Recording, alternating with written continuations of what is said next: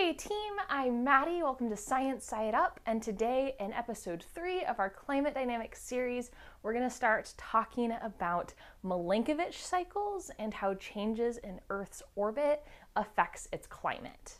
In the first 2 episodes, we've looked at black body equilibrium equations for the Earth. The first time we didn't take into account the fact that the Earth has an atmosphere, and so in the second episode we corrected that, understood how the atmosphere acts to warm Earth's surface. And now we're going to go back out to looking at long-term changes in Earth's orbit. So there are 3 main things that change with Earth's orbit that affect its climate, and that's going to be our next 3 videos. So today we're talking about eccentricity, the eccentricity of Earth's orbit, how it changes over time, and then how that's going to affect Earth's climate. So collectively, those 3 things that affect Earth's climate from its orbit are called Milankovitch cycles. So let's all think back to like the first time we ever learned about the planets, probably sometime in elementary school.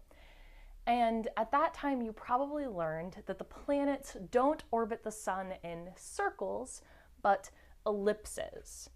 And an ellipse, one of the properties of an ellipse is its eccentricity.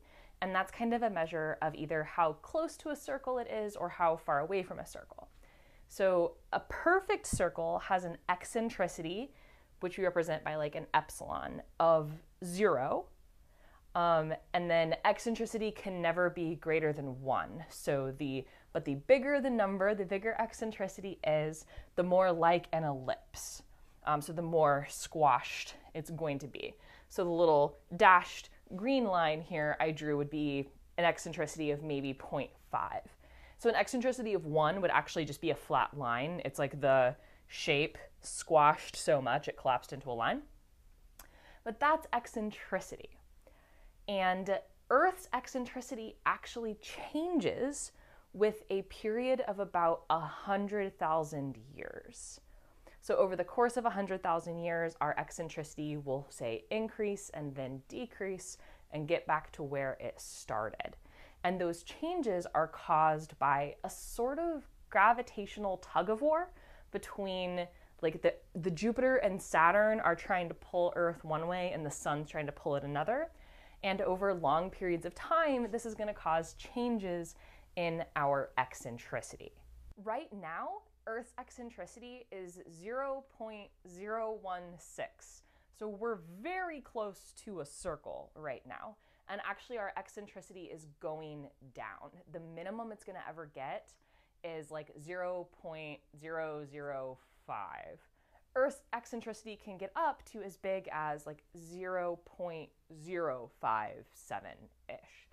So we're never going to look like this green thing that I drew, but it can help us to maybe kind of understand what's going on, having the more exaggerated picture. So right now, the Earth is actually closer to the sun by about 3 million miles in January than it is in July. That's a non-trivial difference. Right now, even with such a small eccentricity of like 0.016-ish, the Earth is still closer to the sun in January than it is in July. It's actually a difference of about 3 million kilometers. So that's quite a bit.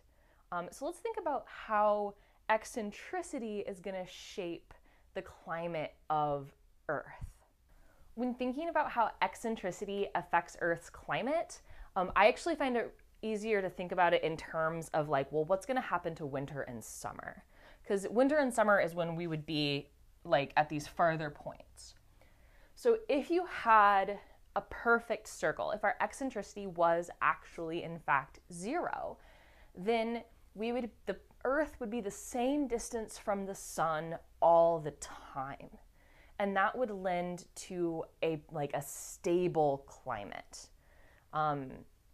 So that's going to do things like minimize the differences of temperature between the seasons. And since the Earth is at a tilt, which is the main reason we have seasons, It would be the tilt is the only thing that affects like how cold will winter get, how hot will summer get.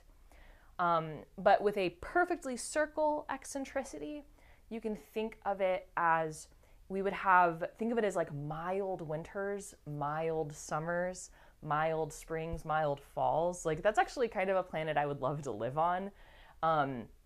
We would still have seasons, but we would lean away from extremes. Whereas the more eccentric the orbit, the less circular we are, the swing between summer and winter is just going to get bigger. You would see like spring and fall, these kind of transitory seasons, they're going to be less pronounced. It'll just be more of a like long swing from winter to summer. And note that if we were super eccentric, then both in like January and July, we're furthest from the sun. So we would see colder winters and colder summers with a very high eccentricity orbit.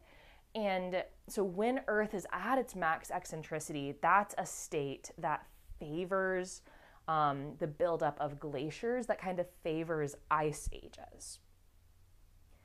And this all just gets more complicated and more fun when we add in the other two factors from the Milankovitch cycles. And those have more to do with the tilt of the Earth. So that's going to be in the next video.